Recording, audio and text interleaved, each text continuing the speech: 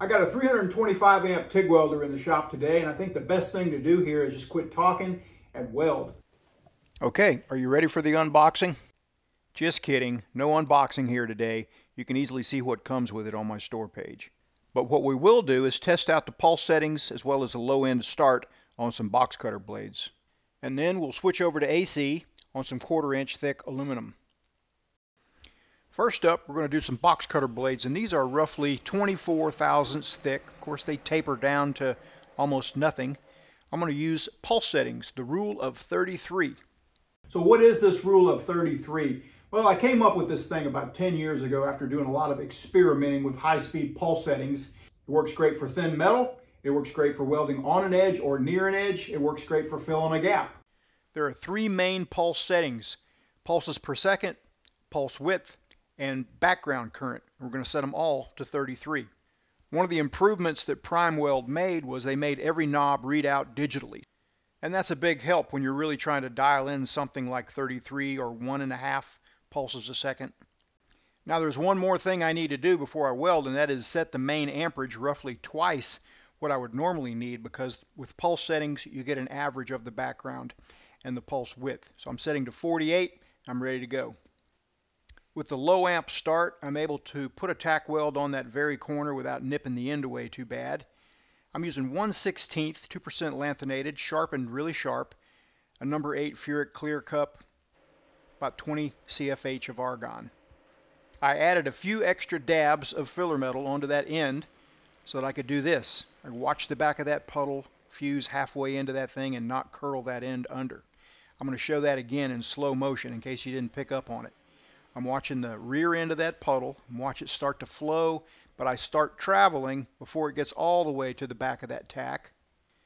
This has been a method that's worked really well for me, especially on crack repair, starting from an end, especially where the weld has to be blended off afterwards and you have to maintain an edge or maintain a dimension.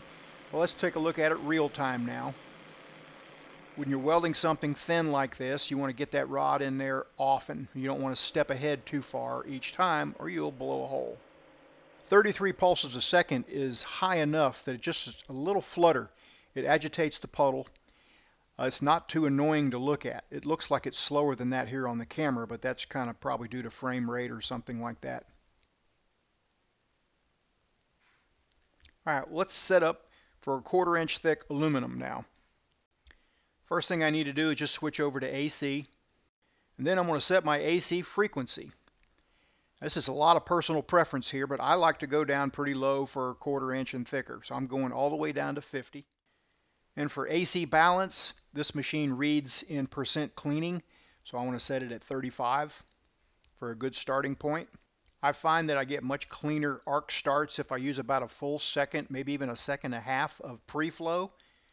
And I'm going to also set my start amperage a little higher because I'll be using a 1/8 electrode. On the box cutter blades, I set the start amperage to 5. I'm going to set it to 20 because I'm going to be using a 1/8 electrode. I set the main amperage wide open at 325, but I'll put a camera on the machine and we'll see what it takes to weld this piece of 1/4 inch on an outside corner. I mentioned I was using a 1/8 electrode on this. That's 2% lanthanated and it's a tapered tip, a number 6 gas lens, 15 to 20 CFH argon. I'll just be quiet for a minute and let you listen to this arc.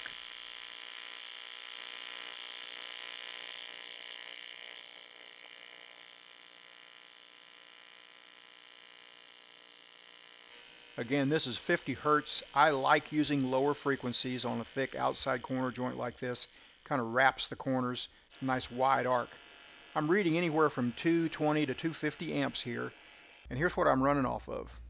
My indoor dryer plug, 30 amp breaker, along with two extension cords to get me out to the shop. I don't recommend trying this. I just wanted to see what it would do.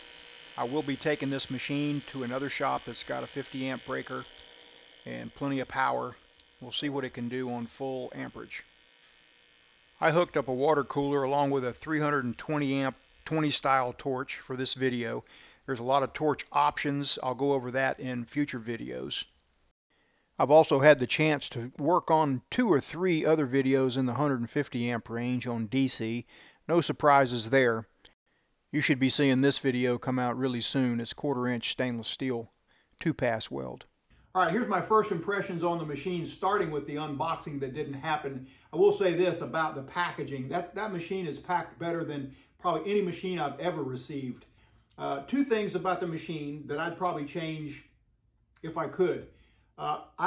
Personally, I like to have an upslope and downslope on 2T and 4T. This machine on the 2T function is just an on-off switch. The other thing is the fan is a little loud. I'm going to be putting some time on it. In fact, I'm going to do more videos on this, on some things that I can see on how to get the most out of this machine. Kind of a little mini series. The 325 is available by itself with machine only, where you can order your torch separately and order your water cooler separately, or we have it bundled with a water-cooled TIG torch and a kit. Stay tuned for more.